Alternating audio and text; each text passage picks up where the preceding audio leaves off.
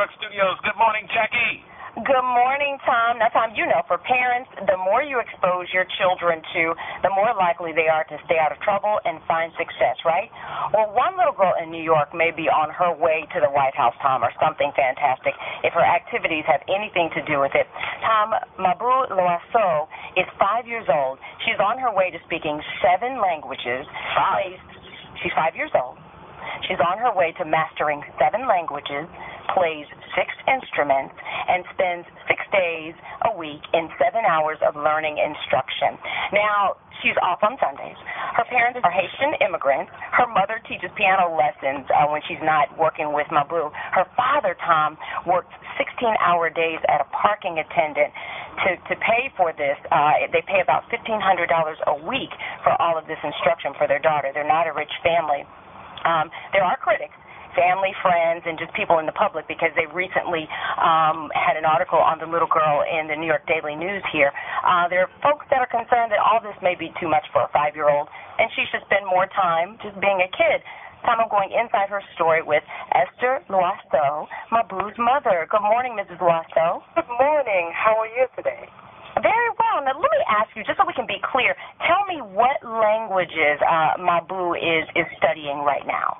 Right now, Mabou speaks Russian, Chinese, Arabic, French, English, Spanish, and, of course, Creole. Of course, Creole. Now, and what instrument does she play? She plays the piano, because I teach piano. She plays the violin, the clarinet. She plays the harp. She plays the guitar. She plays congas.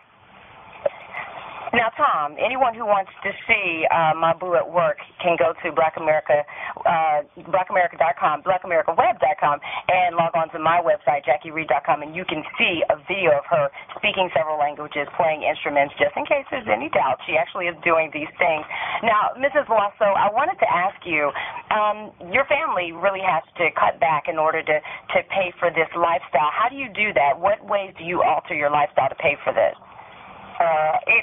It's not definitely easy. However, we just had to decide to do it. That's the important word, decide, because anything big demands a lot of sacrifices. What I wanted for my daughter is to have, of course, just like every other parent, a good education. However, I just decided to do it another way, a little different way.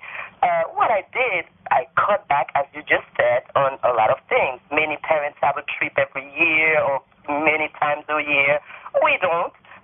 The trips we have are mostly trips to the museum, trips to the zoos, to visit different things. And, of course, as a child, she enjoys them.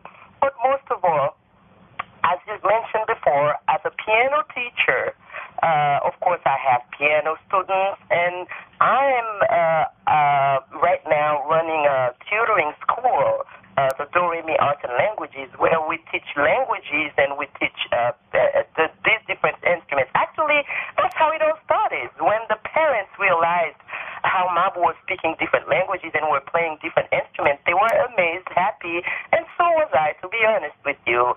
And they decided, a few of them had started asking me to homeschool their daughters and things like that. And we started homeschooling, and as things continued,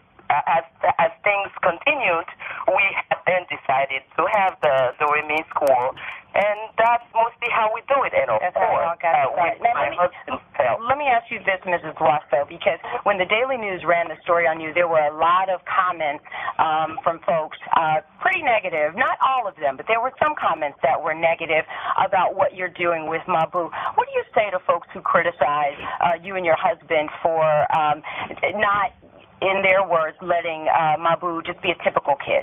Right. What I say to them, the first word is thank you, because that means they acknowledge what I'm doing.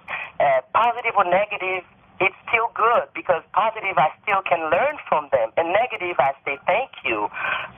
But Mabou not being a kid, they probably don't realize that a child who goes to a regular school tends, let's say, from 9 to 3, it's about 6 hours. Mabou spends 7 hours, just 1 hour more.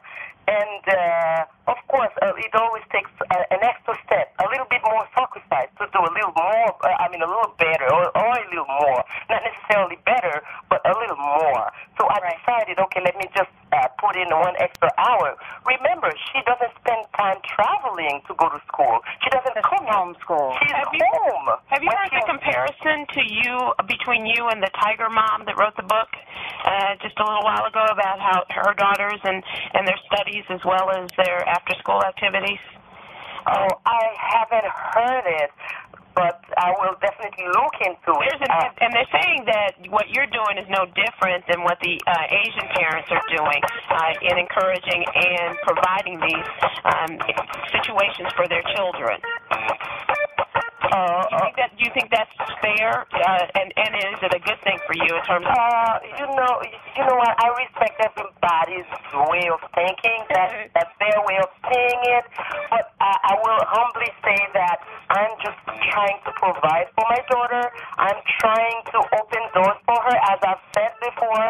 And I'm sure she will filter out the things that she doesn't necessarily want after a few years.